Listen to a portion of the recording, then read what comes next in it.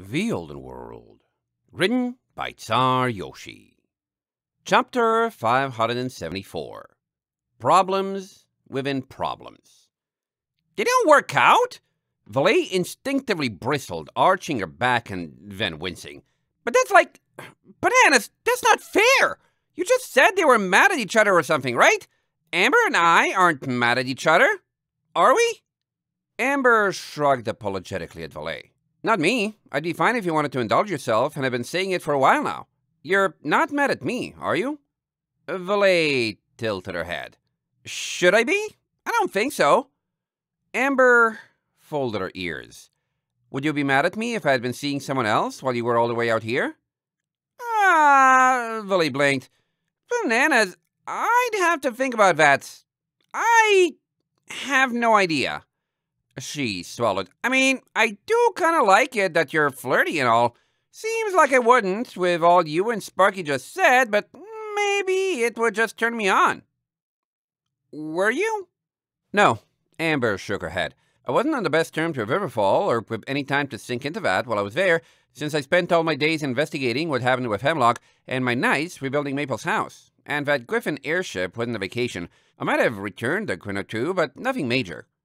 Huh.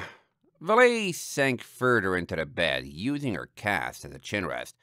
Sounds like we gotta figure that out at some point. Or not. Mostly sounds like the only one who's mad is me at myself. She sighed. Sparky? Words of wisdom? Shinespark bit her lip. You're right that it's not a perfect analog. If you aren't mad at each other, you could work something out. What do you want from each other? Her to be happy. Amber took no time to reply. Relationship between us or no? It's what I do as a friend. I don't know, Valet helplessly shrugged. Bananas, I have no idea. I'm not used to asking others to do stuff for me. I just know I like what I've got. And it's weird. You'd be happy if I got out and enjoyed myself, wouldn't you? She pointed a wing at Amber. So it seems like it should work out even more. Amber thought for a moment, sighed, and glanced over to Shinespark. Sorry in advance if this makes you uncomfortable, but... She turned to Valet. Remember that time in Riverfall we were hanging out on this boat and you had just gotten that bow in your mane and were teasing Shinespark? You were laughing your head off afterward. I don't think that made you uncomfortable. What was the difference? Shinespark reddened and drew back into her chair, suddenly probed by Valet's gaze. Oh yeah! I remember that, Valet remarked, gritting for a moment. Ha! Yeah, sorry, Sparky. You were pretty fun to tease, though. I bet I still have that bow around here somewhere. And I don't know.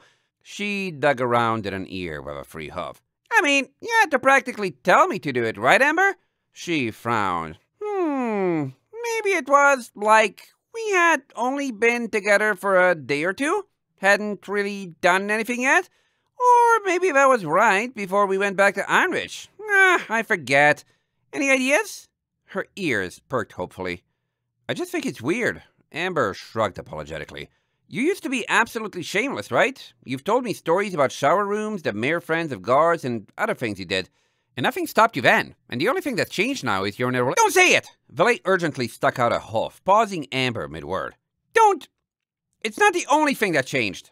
I changed. Big time. I used to be a capital jerk, and now I'm like... a lowercase jerk? Sometimes. When it won't hurt anyone. I think. Her eyes crossed. Bananas, I have no idea what I am. Maybe I just beat up people who need it. Or whatever. She shook her head rapidly to clear it. But, nah, I wouldn't dare mess with someone else's relationship now. You or no you. Amber glanced at Shinespark again. And what about someone who isn't in a relationship? Shinespark's redness returned, and she gritted her teeth and looked away. Valet just stared for a moment, so Amber shrugged and continued. I feel like you and me does have something to do with it. Do you not trust me to be fine with... Stop, Shinespark interrupted, sitting back upright in a flash. Don't question your trust in each other. Amber, maybe you're saying that for a better reason than I usually hear it, but that's always a question ponies in Ironridge would ask me when they were wondering what went wrong. Does he not trust me? Does she not love me? Please just... Valet watched as she trailed off, frowning a little. Sparky, I'm pretty sure it's a question that needs to be asked, though. And the answer is no way. I completely trust Amber. She glanced back to Amber, then sagged. Pretty sure the one I'm having difficulty trusting here is myself. Yourself? Amber folded her ears. Yeah, like, what if I was an idiot, and even though you're the best, I didn't act like it? Valet hesitantly kept eye contact. Then you'd be cool and forgive me for it, or even tell me you're happy for me or something. And that, like, I don't think it would make me feel all that better about myself. 'Cause you're not the one I'm afraid of crossing. Amber gave her a watery smile. You're still feeling that strongly about making sure you're a good pony, huh? Yeah? Valet's voice cracked. I mean, what do you think? That just because it's been a month or two means I've forgotten all about the moon glass and nightmare module stuff and what it means about me? I don't want to be a blight. I'm trying to move away from being the small-time menace I was in Anridge and... Shinespark, help me hug her, Amber commanded, getting out of her chair and crossing over to the bed. And that means holding yourself far too accountable for your own happiness, doesn't it? She asked, reaching Valet and putting a hoof on her cheek. Amber smiled. Valet, I bet you care more about being a good pony than most everyone in the city. So? Valet sniffed, Amber leaning down and putting a foreleg around her neck. Bananas!